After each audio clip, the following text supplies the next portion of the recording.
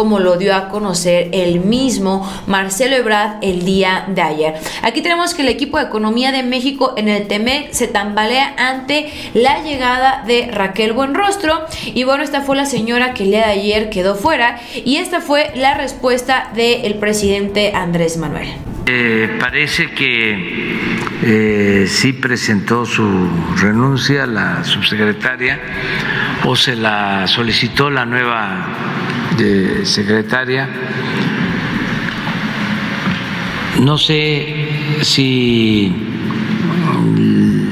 le dieron otras opciones, porque a veces un servidor público puede continuar con su trabajo en el gobierno si son buenos si es bueno su desempeño, ¿no? Entonces, de eso no sé.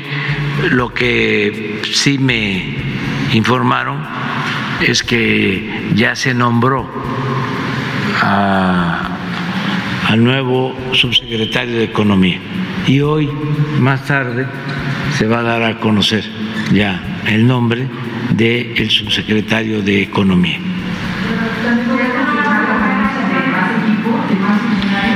Es posible, sí, porque es un cambio.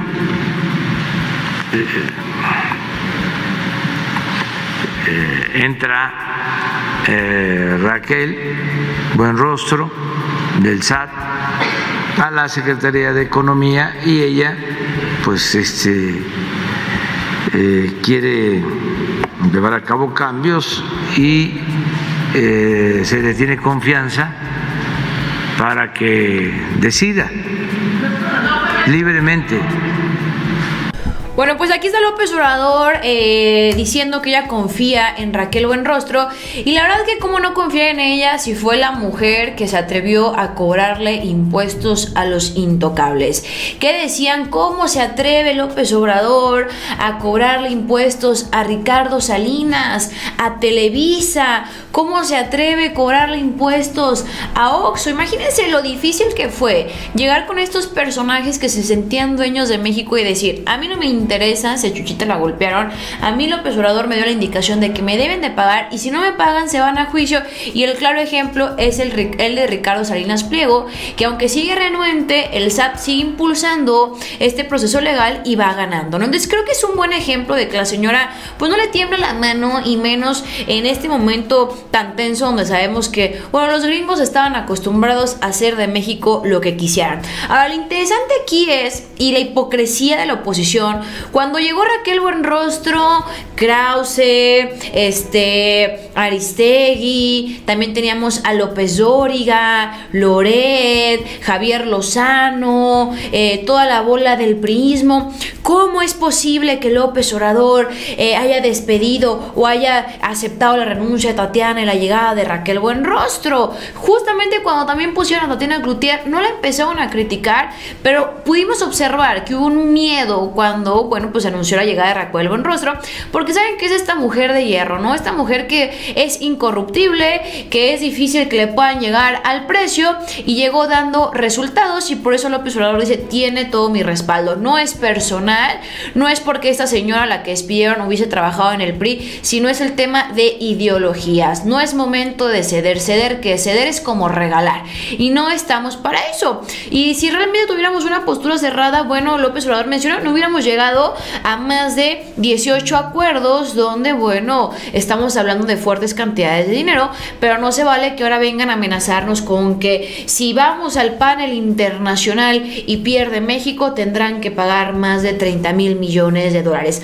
Así las cosas no se hacen, mi querida familia.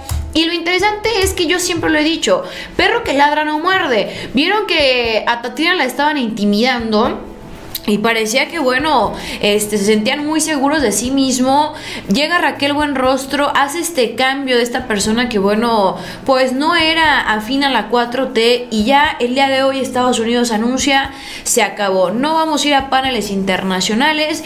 Dice mi mamá que mejor sí, bueno, nos sentamos a platicar, hacemos las paces, y bueno, aquí lo da a conocer el mismo López Obrador. Conflictos por la consulta en materia energética, pues informamos, aclaramos, dimos a conocer nuestro punto de vista. Bueno, pues ahí está, dice López Obrador que se pensó que iba a haber un conflicto y la realidad es que no, se paró el conflicto.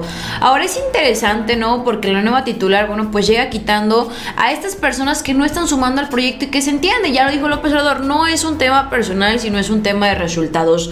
Hoy Rocío le comparte los precios del gas en Estados Unidos. Sabemos que los servicios tanto en Estados Unidos como en Europa han subido de forma escalofriante tras la guerra entre Rusia y Ucrania, mientras que bueno, el gobierno mexicano implementó acciones para mantener la inflación, como bueno, ponerle un precio máximo al precio del gas. Pemex y CFE mantienen un precio base. La Secretaría de Energía emitió un acuerdo en apoyo al consumidor ante emergencias, y son parte de las cosas que han funcionado que México sea de los países donde menos se paga por servicios de hidrocarburos. El tema del alimento, bueno, es otra cosa que viene también siendo un resultado, una arrastre de las políticas neoliberales, y tan es así que a Estados Unidos, por el tema de elecciones, que esto es clave, mi querida familia, le conviene estar bien en estos momentos, que hoy Biden, en su visita por Los Ángeles, en lugar de haber llegado a un restaurante de comida gringa, a un McDonald's,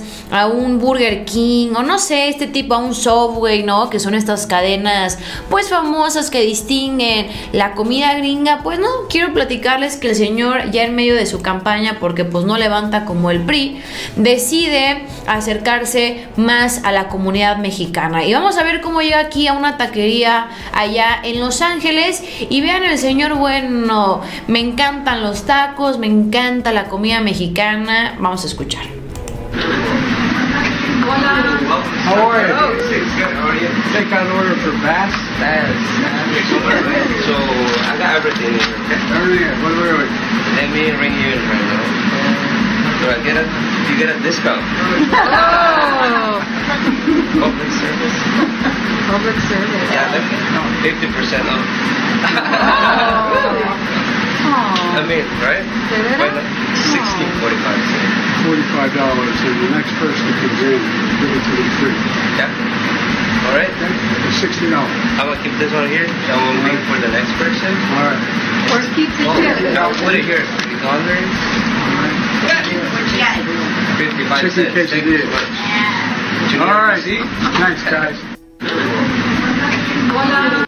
Pues bueno, este video, familia, creo que es muy importante, porque aquellos que aseguran que, bueno, Estados Unidos quiere pelearse con México, pues bueno, les platico que el presidente de los Estados Unidos, Biden, ahorita, en este momento, está haciendo campaña, o quiere hacer campaña de la mano con la comunidad mexicana y latina, porque bueno, pues la gente de Estados Unidos no lo puede ver ni en persona, ¿no? Entonces, para que vean la importancia de lo que es el voto mexicano en Estados Unidos, pero también hago un llamado, que no se quede nada más en tiempos de elecciones. Ahorita, porque son elecciones, y quiero que México sea mi amigo, no, sino que siga este respeto hacia los mexicanos. Familia, con esto concluimos el video. Deja en los comentarios qué opinas al respecto. Yo soy Juncal Solano y nos vemos hasta